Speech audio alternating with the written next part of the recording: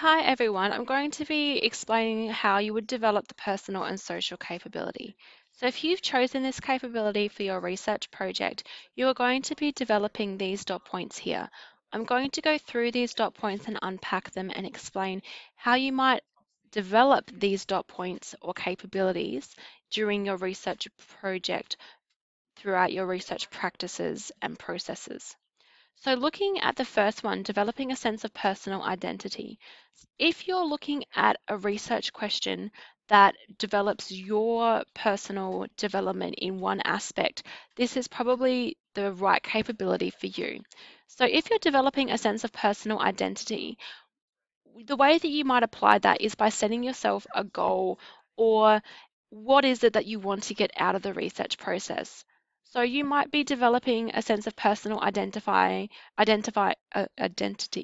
by identifying that you are very good at one aspect, whether that be you're a swimmer or you're a gymnast, and you want to look at how you can improve on that.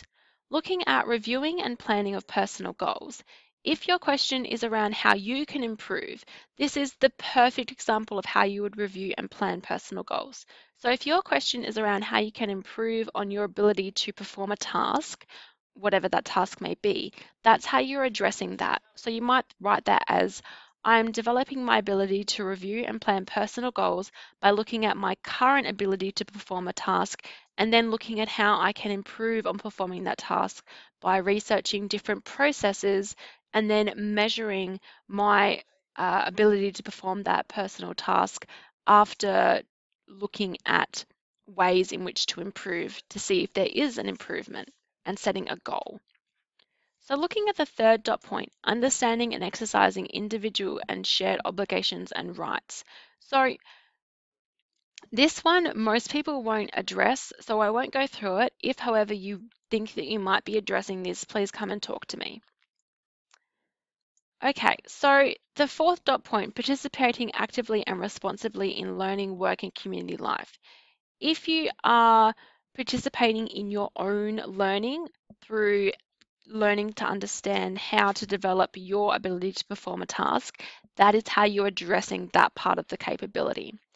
If you're looking at other people and asking for their opinion on how to improve, then you're within the community life. So you might say that you're developing your ability to participate actively in community life by asking for experienced advice from people at your swimming center, e.g., your coach, if you are looking at how to improve your swimming. Okay, so looking at the next stop point, establishing and managing relationships in personal and community life, work, and learning. So if you are establishing and managing relationships in your personal life, then you may be doing this by looking at how you can manage your own connections to people in your personal life that might help you with your personal goals.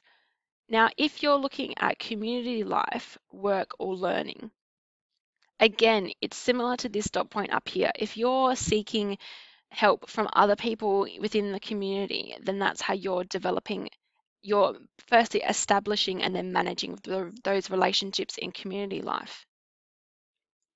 Looking at this dot point here, developing empathy for others and understanding of others. So if you're looking at how something may be impacting on someone else, you're developing an empathy and understanding for that other person because you're putting yourself in those shoes. Most people won't address this, but if you do, please, or if you think you might, again, please let me know. Okay, so this one here, making responsible decisions based on evidence. So when you start making your personal goals about how you might improve, you should be thinking about making responsible decisions for how you could improve, what techniques that you could use based on evidence.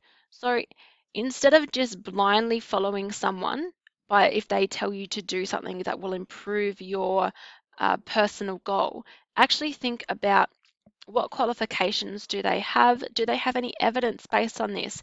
Do they have people in their sporting complex that have followed these training techniques and have actually improved?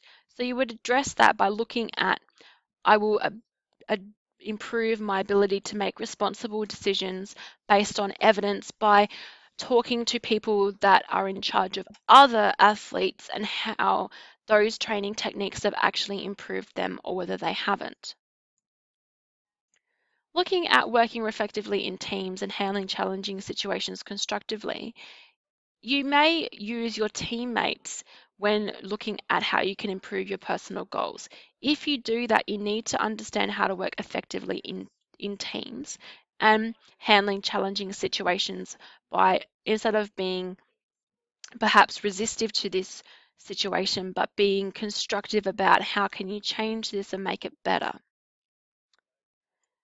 Now, it's likely that when you develop your own personal goal, you're going to be building links with others. And you could be doing that on a local scale. You could actually be doing it on a national scale, depending on who you know, or it could even be globally as well. So if you're a gymnast and you're looking at how to improve your technique, you might be talking to gymnasts in other countries, which means that you would be thinking on a global scale and you would just explain that.